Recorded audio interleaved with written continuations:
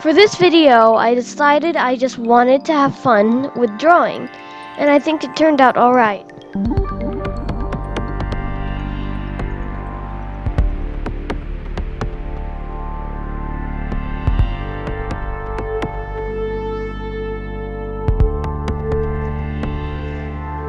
It was originally supposed to be focused on the teddy, but I thought it would be nice to add some arms too.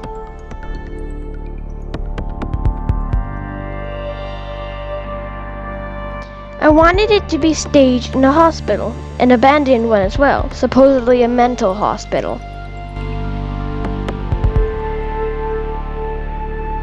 If you pay attention, you will see that the girl has one hand with no fingers, along with the teddy, which has a ripped arm. I wanted to show some connection between them. In the line art, I wanted to try a thinner line. For me, this is risky, as mistakes are more visible.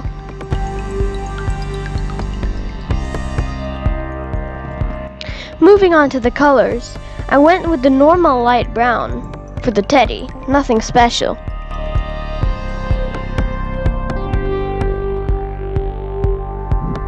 And as for the girl, she has a light blue gown spotted with darker blue dots, along with the gloves of the same pattern.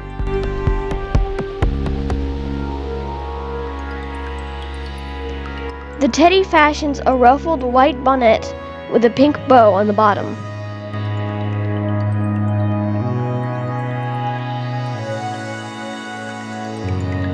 For the lighting and shading, I used 3 colors, white and cyan for the lighting, and purple for the shading. The white light is coming from the viewpoint. The cyan light is coming from her right, or your left. The purple is on your right.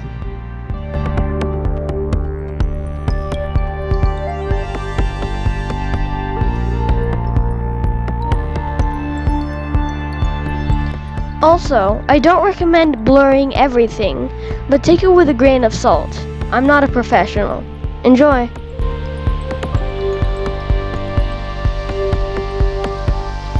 Pluto Personified, signing out.